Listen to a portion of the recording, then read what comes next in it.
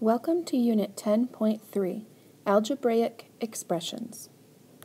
First, let's talk about some key vocabulary that you will need to know today. Algebraic expression, a mathematical statement that uses operations like addition, subtraction, multiplication, or division to combine numbers. There are no equal symbols in an algebraic expression.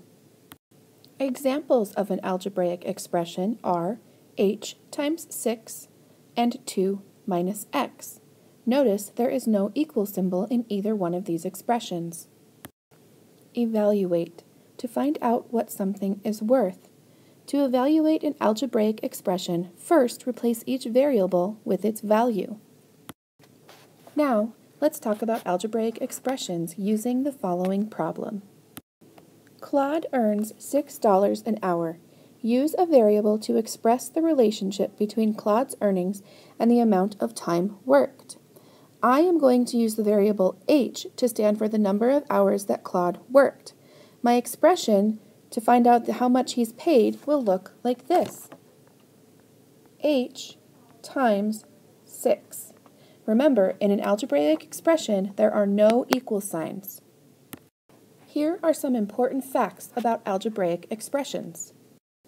A situation can often be represented in several ways, in words, in a table, or in symbols. You may be asked to write an algebraic expression based on one of these situations. Algebraic expressions use variables and other symbols to represent situations. Other symbols may include shapes or small pictures of other things. To evaluate an algebraic expression means to substitute values or numbers for the variable or variables and calculate the result. Now let's practice writing some simple algebraic expressions. Sue weighs 10 pounds less than Jamal. If J equals Jamal's weight, then J minus 10 represents Sue's weight. Isaac collected twice as many cans as Alex.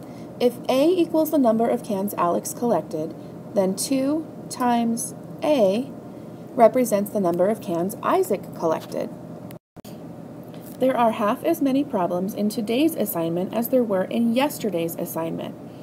If Y equals the number of problems in yesterday's assignment, then Y divided by 2